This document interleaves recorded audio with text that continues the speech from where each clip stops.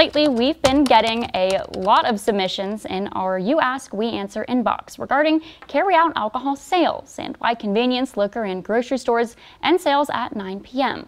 Alyssa Lyons takes a look through Wisconsin's history to find out why that is here in Eau Claire. Alcohol. It's become part of the definition of Wisconsin, and more so Eau Claire over the years, consistently placing in the top 10 drunkest cities in America list.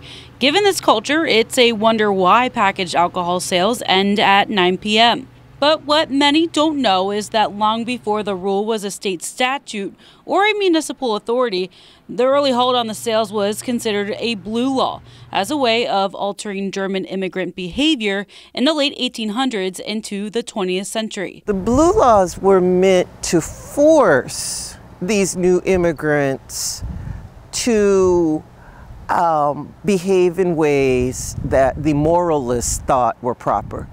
And especially by cutting off the bars and cutting off alcohol, they were meant to force the immigrants to go to church on Sunday mornings and to theoretically rest on Sunday so that they would be rested and ready for work on Monday. According to Ducksworth Lawton, progressive ideals regarding alcohol sales continued into the Prohibition era, during which Wisconsin was the second state to ratify the 21st Amendment, eventually giving the state permission to regulate alcohol.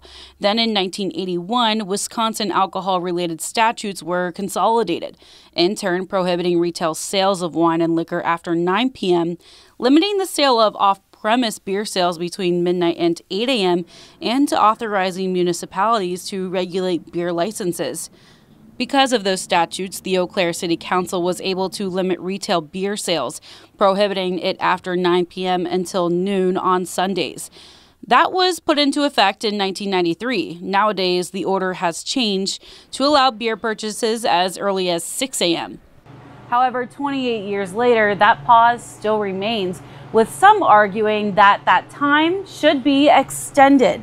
Others say there's still more to be done to combat the drinking culture in the city of Clearwater. We have a lot of alcohol industry here. We have a lot of alcohol around in the community. And anytime you have a kind of saturated environment like that, where you have a lot of places where people can purchase alcohol and imbibe alcohol, then you do see more drinking. All right, thanks Alyssa for that story. According to Eau Claire City Attorney, in 2018, 41% of fatal car crashes involved alcohol. Now that's compared to the statewide rate of 36% during the same year. Also in 2018, the Eau Claire Police Department responded to an average of 8 alcohol-related incidents a day.